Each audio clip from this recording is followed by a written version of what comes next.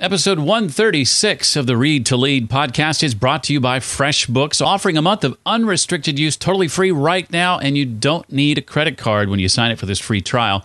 Claim your free month right now, freshbooks.com/read to lead, and enter Read to Lead in the How Did You Hear About Us section.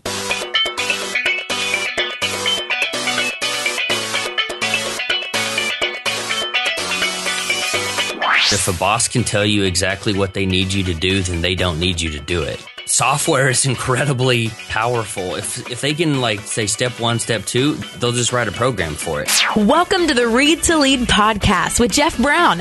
Jeff believes that if you desire to achieve true success in business and in life, then consistent and intentional reading is a must. The Read to Lead podcast will not only help you narrow this ever-important reading list, but also bring you key insights and valuable feedback from some of today's most successful and inspiring authors. And now, here's Jeff.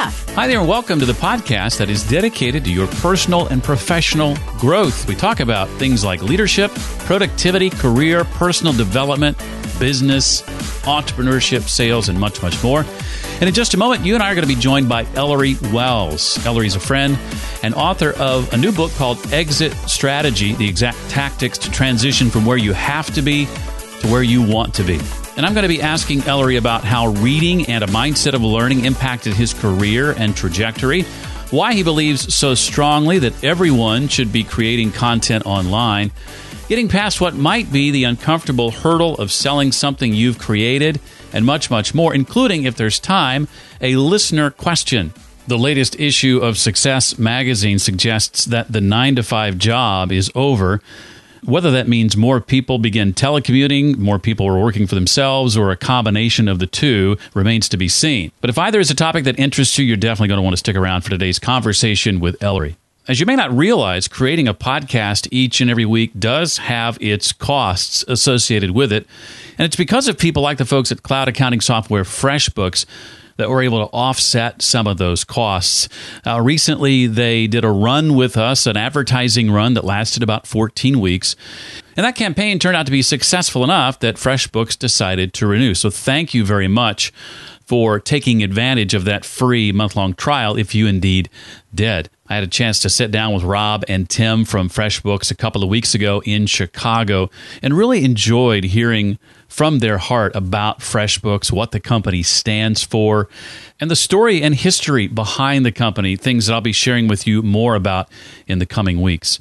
If you've yet to take advantage of that free month-long trial, especially if you're like me, working for yourself, or maybe starting a side hustle and looking to invoice clients down the road, FreshBooks is absolutely your best bet. As I've mentioned before, I've used them now for 7 years, and I stand behind them 100%. To take advantage of that free trial, it's as simple as going to freshbooks.com/read to lead. You don't need a credit card or anything at all. Just freshbooks.com/read to lead. And when you see the How Did You Hear About Us section, be sure and put in the phrase read to lead there as well. That credits it back to us and lets FreshBooks know where you came from. You're supporting Read to Lead when you take this free trial, and there's absolutely no obligation for you to do so. Again, one more time, that's freshbooks.com/read to lead. Ellory Wells is a writer and coach, and from an early age recognized his ability to connect people and build successful teams. And he says he still remembers that nauseating feeling of logging into his work computer while miserable in corporate America. So if you identify with that, you've definitely come to the right place, because Ellory's goal is to help you avoid that same feeling. He's also the author of the brand new book, Exit Strategy, the exact tactics to transition from where you have to be to where you want to be. Ellory, welcome to the Read to Lead podcast. Hey, Jeff, thank you. That was a great introduction. You'll make anything sound good. So I'm excited and honored to be here. Well, this is the first time I've ever done an introduction where my dogs decided they were going to participate. Hey, that's the special sauce. That's what people want to know. That's right. Well, you and I have some commonalities in our history, I think, in our background. I know I've had my share of instances where I was working a job that I didn't really like. And one of the ways I tried to improve myself and improve my lot in life was by becoming a lifelong learner, reading books. And I'd love to hear a bit about how, in your case, reading and devouring books helped serve as that sort of spark that set you upon a brand new path. Absolutely, Jeff. I will say that one of the chapters of the book, I might get it wrong. I'm going to have to look it up here, but it's something to the effect. I think you even made a comment to it or about it when we were in Chicago, but it is chapter 9, John Maxwell Ruins My Career. So when I was at Dell, there was downsizing, layoffs, or whatever. And I learned from a very early age, back when I was a teenager, you always had to be doing something. You always had to be adding value, or they would send you home. And when you're making, I don't know, like $7 an hour and you're looking for that new pair of jeans at American Eagle, I mean, you got to stay, you pick up the broom and you start sweeping. And the same principle applied when I was at Dell. We were going through all of these downsizings and I wanted to provide value. So I started this book club and just wanting to be a better leader. I wanted to move into a management position. I wanted to be able to lead my extended team and increase in better results. Reading has always been something that I have tried to do. It's one of the things we can control. We can all have that control over where we are headed by what books we read. I know my experience was such that as I began to read and learn more, I found that it wasn't too long before I was in a position where I knew more about certain things than the executives did. Yeah. And I didn't do a very good job all the time of sharing my thoughts and my expertise. I sort of, wore that like a chip on my shoulder and, sort of a chest out kind of I'm better than you kind of mentality rather than trying to leverage that in more positive ways. Did you experience that at all? 100%.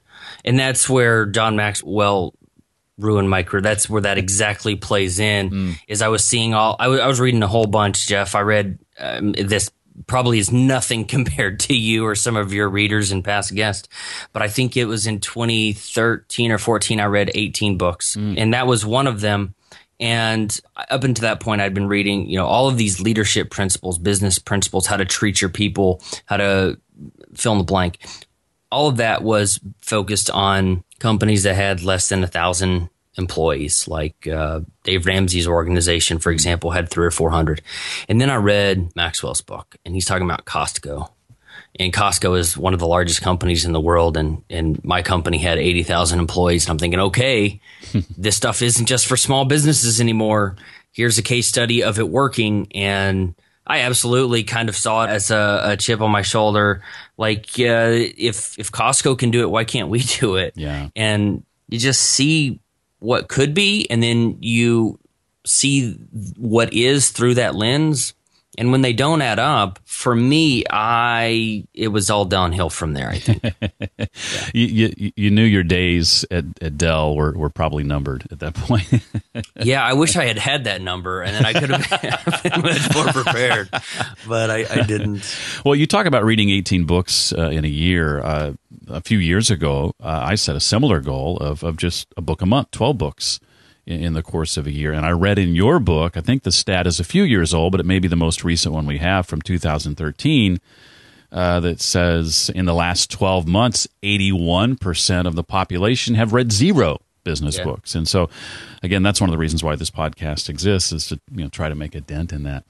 Well, oddly enough, I was reading the latest issue of Success Magazine, which came in my mailbox just a couple of days ago. And on the cover, it says, "Join the movement. The 9-to-5 job is over." And I sort of sense a lot of that in your writing, that you feel similarly. In your opinion, should everybody be striving to work for themselves ultimately? We have a weird culture here in the United States where we're kind of downsizing. I don't know if it's a long tail reflection of what happened in 2007, 8, and 9, where our economy kind of went down, which we're still paying extra for bags on airlines, and our economy's bounced back. I don't know what that's about, but we've kind of got this scrappy mentality. With the emergence of technology, we now have the ability to work completely remotely, oftentimes from very inexpensive laptops or Chromebooks or something like that. So it's kind of a convergence of those two things: the wanting to downsize, or being able to work from home. We all work for ourselves, whether we know it or not. One of the goals that I have is to create a culture of entrepreneurship where we all take responsibility for the results that we're getting. So I would agree with the headline. It is happening. Technology enables it, but really taking the reins for our own results, I'm a big fan of that too. Yeah, in a world where so many of us who are working regular jobs are doing tasks that can be done anywhere, you have to believe it's only a matter of time before they will be done from anywhere. I mean, why continue to require people to commute and work from a cubicle when what you're asking them to do doesn't require them to do it from that cubicle? Well, I took it one step further a couple of years ago, Jeff, and I said, if a boss can tell you exactly what they need you to do, then they don't need you to do it. I mean, software is incredibly powerful. If they can, like, say step one, step two, they'll just write a program for it. Right. Well, I know for your journey as an entrepreneur, someone working for yourself, you started with a blog. Why have you come to believe so strongly, Ellory, in the power of blogging? Because anybody can do it, and the power of a blog can be leveraged exponentially. Podcasting, YouTube videos, anybody can do those things as well, but typically the barrier to entry is a little bit higher. Right. But blogging also forces you to hone your skills in a lot of ways that other things might not. Outline your thoughts, put things together in a cohesive argument, make a case for something. But mostly, Jeff, it's because the barrier to entry is very low. However, I will say, and as you know, because the barrier is so low, it's that much harder to stand out. But when you do, when you can reach people all over the world.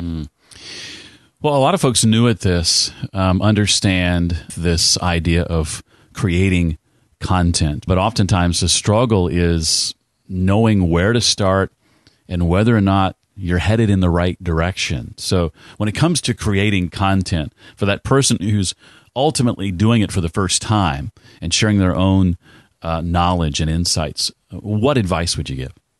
I realize blogging takes a lot of time. So if anyone's out there like, man, I just hate writing or can't sit still long enough, replace the word blogging with recorded that video, or it's doing something. One of the greatest tragedies that I think we have in our world today, Jeff, is we undermine and devalue our own story. We think, oh, well, I'm not special. I don't have any particular talents. Forget all that. Everybody that listens to your show, has been on your show, has heard of your show. We all have a very compelling story that will attract people to us. And we need to share that story with whatever type of content, whatever content you're wanting to create, whether it is that blog, video, podcast, whatever. Start with how you can tell your story with your content. Well, once I've done that for a time, and I've been doing that for a long time, but for that person who wants to get to the point where they're actually taking what they know and turning it into something they can sell, why is it important in your view that they begin with something small, like a $10 product? Because not everybody is ready to spend $100 or $1,000. If you can really provide value to someone, entertain them, educate them, whatever, for $10, it's a low barrier to entry to get somebody into knowing, liking, and trusting you. If you're creating free content along the way, it's a stepping stone. I always use the example, Jeff, of Panda Express or Shogun or whatever is in the mall. I can't remember the last time I thankfully set foot in a mall. But you're hungry, you've been shopping for a couple hours, and you walk into the food court and they've got their freshest, hottest orange chicken. And so they give you this free sample and are like, hey, that's pretty good. Maybe I'll go back and buy a lunch plate, with 2 sides or whatever and a drink for $10. So they've given you the sample. That's your free content. That's the podcast, the blog, the YouTube videos. You're giving stuff away for free, and then you get them into the $10 lunch. That's your $10 product. Maybe it's an ebook or an email course or something like that. That's the same process I have experienced in my business, and I think everyone else can apply to theirs. Most of my coaching clients have walked their way through and up these steps from free content, $10, $20, $30 product, $2,000 coaching. Well, in part 3 of Ellory's book, he lays out a roadmap for developing your exit strategy. It's a part of the book that almost wasn't included. Now, we've touched on some of this in the answers you've just given, Ellory, but walk us through, if you would, overview style, some of the rest of this 2-month process. Sure. So once you've got your groundwork, you look at planning long term. We talk about content calendars. Again, it's not just blogging calendars and what you want to write, but things that will take customers through the process of knowing, liking, and trusting you, so that will give you the opportunity to help them solve their problems. That's what it's about. What problem are you going to solve, and how are you going to do it? And then telling people that story. In week 3, we talk about some of the flashier stuff, like creating a logo. We'll put some things in place for SEO. We talk about WordPress plugins. There are other platforms out there that I mentioned. Some I recommend, some that I don't, and I tell you why. Right in the middle, when you're about 4 weeks in, it's all about creating content. It's about shooting the video for your store before it opens, or it's giving people the factory tour of, hey, look, this is behind the scenes of how we make our delicious cupcakes. But it's walking people through, again, this process of discovering who you are, believing that you have what they need, and then the end result, like, we can help you get here. I am no longer hungry because I had this delicious hamburger or whatever. Week 5 is one of my favorite ones. I call it going outside, but it's reaching out and connecting with other people. Too many people, Jeff, think competition, and I love competition, but when we think about competition instead of collaboration, we hinder our own progress. Instead of working together, we look at it as kind of this, well, if Jeff's podcast does really well, the Ellory Wells show is not going to do it. No.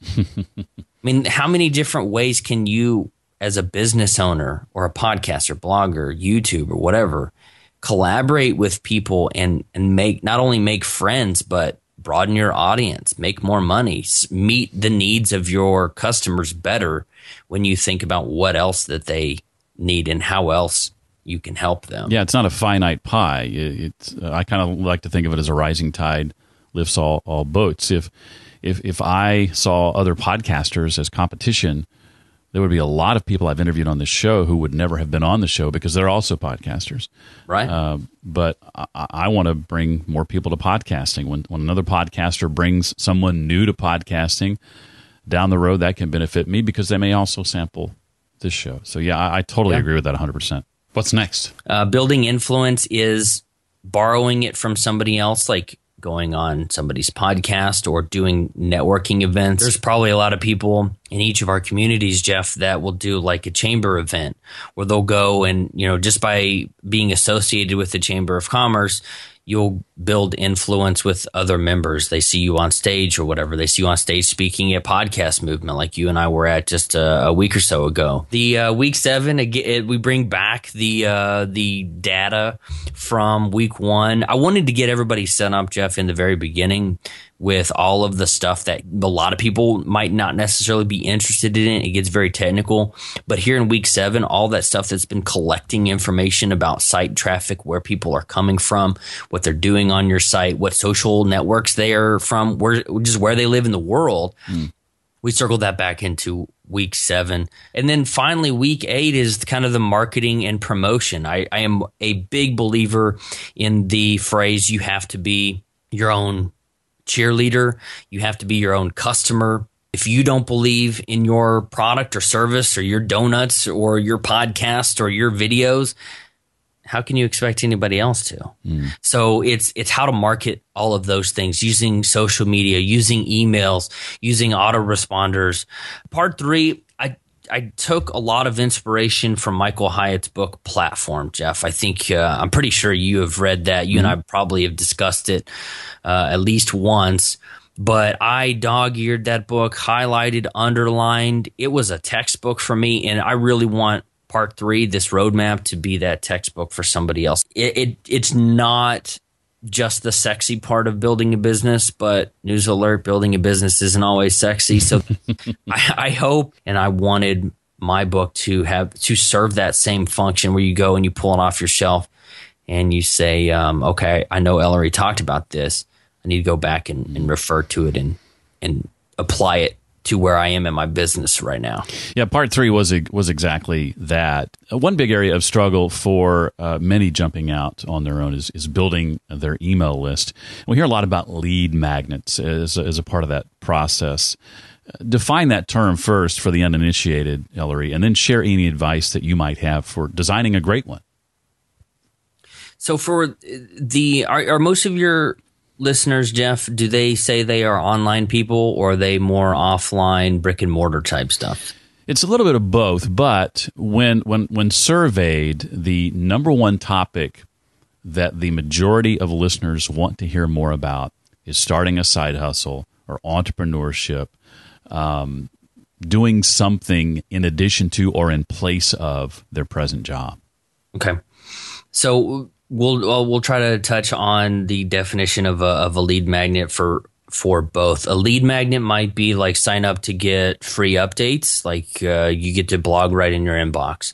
That would be more towards the people who are just kind of passively interested in what you're doing, just kind of curious. It could also be enter your email and we'll send you a coupon for 10% off lunches every week, or get our upgrade your small bowl of queso to a large bowl of queso, something like that.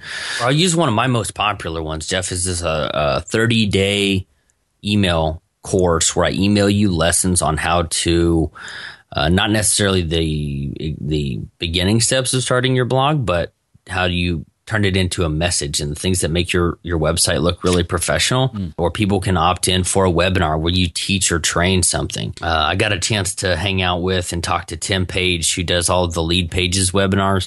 And a few years ago, I think it was the first podcast movement, he said their most popular opt-in was a one-page list of podcasting tools. People just want the resource. They read a blog post or they hear it mentioned and they want to print it off. I had a guy print off my podcasting essentials PDF and he gave it to his wife and said, here's what I want for Christmas. So it's just providing a small amount of value in exchange for a way to connect and contact people later down the road. And it goes back to what we talked about before, in the sense that before offering that first product that you sell, maybe that's that $10 product, you need to be creating value and offering things for free in exchange for email addresses, and a lead magnet is a great way to offer that and provide that value in addition to the content of the emails you're sending out once people sign up. So what advice would you offer to someone, Ellory, maybe uncomfortable with being on the selling side of the equation and maybe for the first time, or uncomfortable with the idea of charging somebody for something they've created? If I'm struggling with getting past that, what advice would you give? That's a wonderful question, because it's something that I deal with almost every coaching client who is not already in a position of owning an established business. I think this is the best analogy. I don't know if someone told it to me, Jeff, or I came up with it, but I think if you really want to be successful, you have to look at your product or service like a glass of water. And there are thirsty people everywhere. You just have to find them.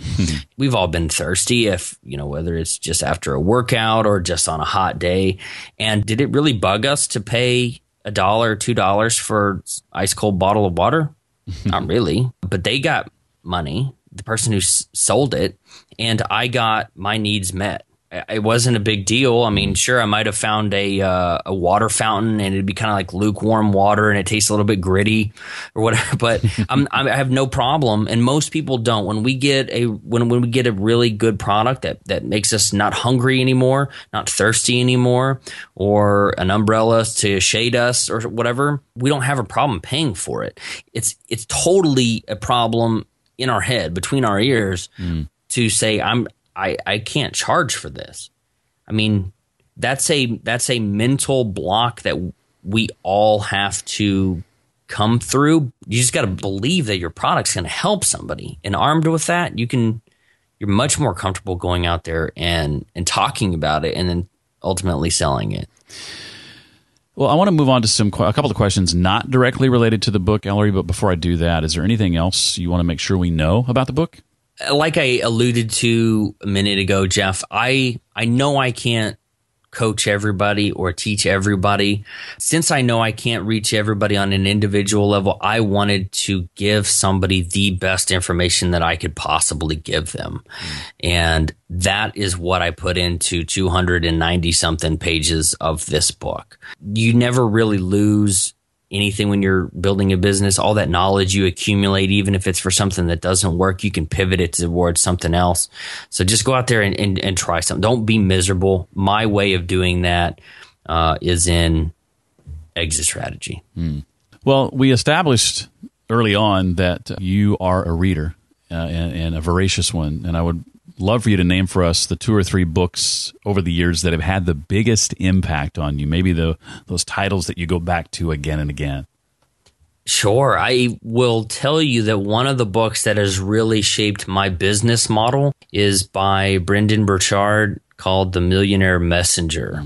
Coming in at these different levels, being able to meet people where they are, directly came from that. I would also say Jeff Platform, like I mentioned, Michael's done a great job. Michael Hyatt has done a great job of helping people build their platforms. And I really used his book very heavily as well. I would also say is either the Icarus Deception or maybe it was Lynchpin. I think it was the Icarus Deception, Jeff, where he's talking about the legend or myth or whatever it is of Icarus. He flew too close to the sun. The sun melted the wax that held all the feathers together, and he crashed. The premise of the book is that we are so afraid of flying too close and getting burned that we don't ever take off. So many people, like in the Icarus Deception, they're so afraid of failing that they just never do anything. It gives me chills to say that because I think I was there so many times over the last 30-something years, whether it's asking a girl to dance or applying to that college, or we're so afraid of failing or falling flat on we just don't even try. And it's the people who can push through that and try something bold and that might not work. They're the ones that we admire. They're the Steve Jobses. They're the Bill Gates. They're the Jeff Browns who do something that's kind of crazy and you don't know if it's gonna work. That they're the ones that we look up to, watch and listen and buy from and pay attention to. I'm pretty sure that is the first time in history that my name and the name Bill Gates have been mentioned in the same sentence, so I thank you for that. I do what I can. Well, Ellory, what's next for you? What are you working on now that has got you and your team excited? I'll throw back to Carrie's episode on your show. I think it was episode 135. He talked about your book being the beginning of the conversation instead of the end of it. And that's what I'm trying to do. I did not set out to have the roadmap become like some 8-week coaching program or 8-week mastermind. That was not my intention at all. But whenever I was writing it out in my notes, I thought, how can I make this into manageable chunks for a very busy but dedicated person? So immediately I am working on the audiobook. I had a good friend that said, I'm not going to read your book, but I'll listen to it. When is the audiobook going to be ready? So immediately working on that. Step 2 would be turning that into something where, okay, so they read the book or they are thinking about reading the book and they want some more in-depth conversation, or they want to meet what I call other exit strategists to connect with people and work on this program together. So there will be something that goes right along with that is a deeper dive, a deeper look, an extended community of people who are doing similar things. Well, the book, again, is called Exit Strategy, the exact tactics to transition from where you have to be to where you want to be. And the author is Ellory Wells. Ellory, thank you so much for being a part of the show. We appreciate your time, and thank you so much for sharing your expertise. Well, thank you, Jeff. It's been an honor and a privilege to chat with you, and especially get to chat with your audience. As usual, you can get the recap of my conversation with Ellory, including the resources and links we talked about, those books he mentioned as well, at the show notes page created just for this episode. Find that at readtoleadpodcast.com/136 for episode 136. I mentioned a few weeks ago experimenting with incorporating listener questions into occasional episodes, and I want to do that today. And our listener question today comes from Osai. Hi, my name is Osai Mokbai-Lasisi, and I help businesses to hire and retain the right people. Essentially, I am a talent management coach. I can be reached on my website, osailasisi.com. That's OSAYILASISI.com. My question is about personal development, and it is, what books do you read that help you to stay encouraged? Or what books do you read that help you to get out of feeling discouraged when things are not working out the way you expect them to, or you start to get afraid that they won't work out the way you expect them to? Thank you so much for this, and I appreciate it. Have a wonderful day. Bye-bye.